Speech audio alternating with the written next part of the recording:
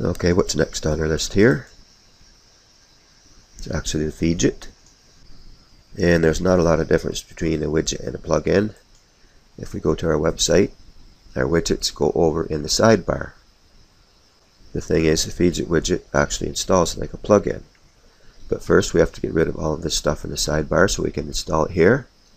So in order to get rid of all of this stuff, in your search bar you may want to add it someplace later.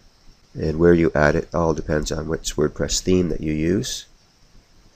Let's go back here. This time we go to Appearance, Widgets.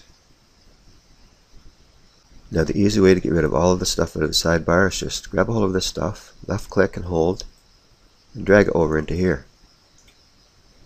Now if we go back here and refresh, see how that search bar is gone? So let's just do this same thing to all of this stuff.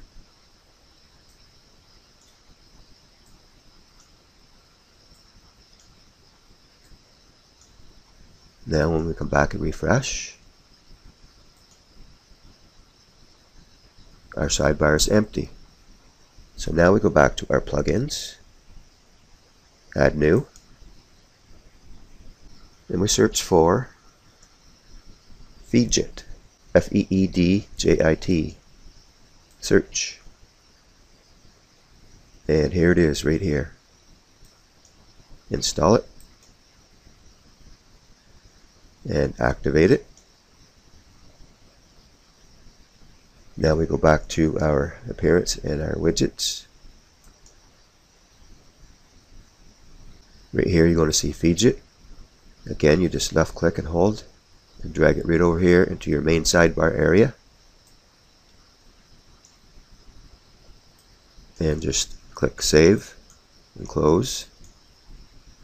Now when we come back here and refresh, there we are. You're not going to see all of this, of course. The reason I have a lot of visitors here is because it's running off my other domain, right? So this is two different WordPress websites, but it's all on the same domain name. And I really like how this keeps track of your visitors. And when you get to the point where you're going to see Google sending visitors your way, you're well on your way.